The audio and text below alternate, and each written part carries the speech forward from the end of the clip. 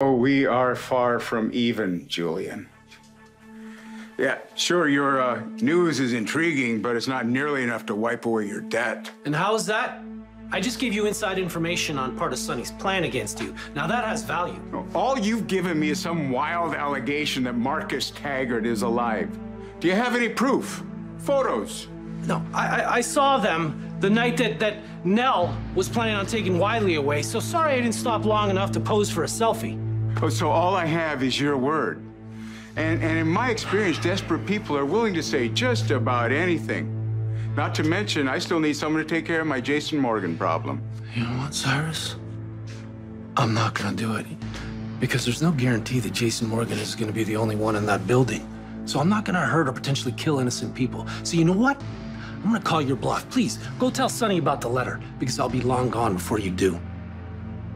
You know, you might be willing to live the rest of your life on the run, but what about the people closest to you that you'd be leaving behind? Your sister Ava, her daughter Avery, your sons, Leo and Lucas, not to mention Sam and her kids. You see, I do have photos, in case you need a visual reminder.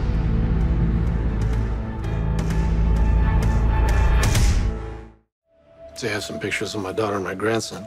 It's pretty cute, right? Your son Lucas at work?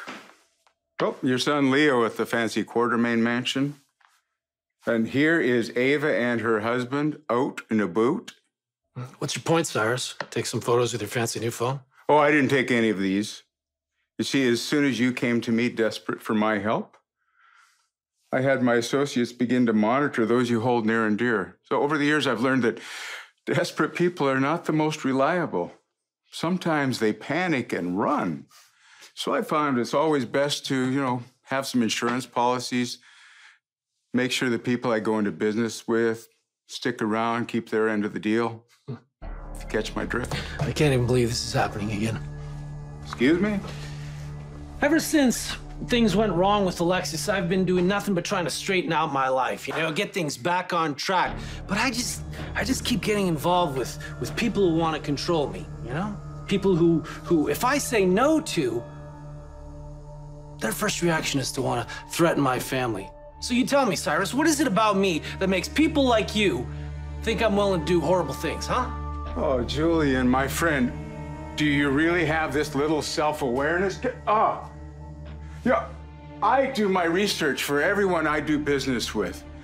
I know how you helped your sister Olivia and your late wife Nell. You keep making deals with the devil, and then you don't understand why your hand keeps getting burned. You're not a victim. You wanted to cover up a crime. No, I wanted my son Lucas to keep the son he loved. Your son had no right to that child. You aided and abetted a kidnapping. That's bad enough, but the child in question was a Corinthos. Julian, your choices put your life on the line, and you came to me.